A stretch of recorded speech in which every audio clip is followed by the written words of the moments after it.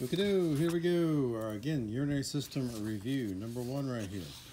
Let's start off with just the general processes of glomerular filtration, tubular reabsorption, and tubular secretion.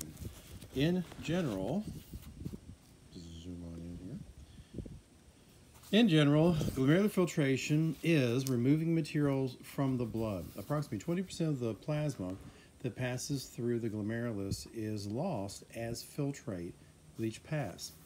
The pressure inside the glomerulus is approximately 3 times higher than a so-called normal blood capillary, and the plasma is swept through the nephron as filtrate 60 times per day. So throughout the day, we're constantly monitoring and adjusting the excess that's found inside the bloodstream. The blood coming in the afferent arteriole, we can say it's got the normal amount of materials and excess. The excess could be anything in excess, whether it's good or bad, water-soluble vitamins, glucose, or waste products. Waste products are definitely in excess. And with the glomerular filtration right here, what happens is the smaller objects, things lower or smaller than 5 nanometers, are pushed through the filtration membrane and they become filtrate. Approximately 180 liters per day are produced, or 125 milliliters per minute. So glomerular filtration is the process of pushing that material out of the blood using this higher blood pressure, and the speed at which it happens is called the glomerular filtration rate. Now, the blood that was passed through the glomerulus lost plasma to this filtrate space, and that filtrate again represents the normal concentration of materials in the plasma and the excess. Now, the blood coming out in the efferent arteriole is basically poor in the sense that it just lost a lot of things, good and bad things. But this efferent arteriole turns around and becomes part of the peritubular capillaries. And in the peritubular capillaries, this material will be returned.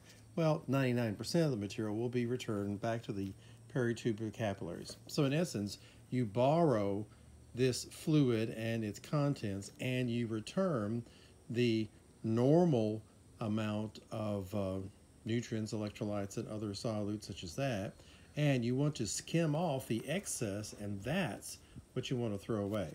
So the excess becomes the urine that you produce, and the average individual produces about 1.5 liters of urine a day, and that's from the 180 liters of filtrate that are produced per day. Again, of the 180 liters of filtrate produced per day, approximately 99% will be returned right back to the blood. So the 1.5 liters of urine represents approximately 1% of the glomerular filtration rate on a daily basis. As far as the effect of glomerular filtration, it is to take things out of the blood and put it into the filtrate. The main effect of tubular reabsorption is to take things out of the filtrate and return it to the blood. And the process of tubular secretion is more of a two-way street.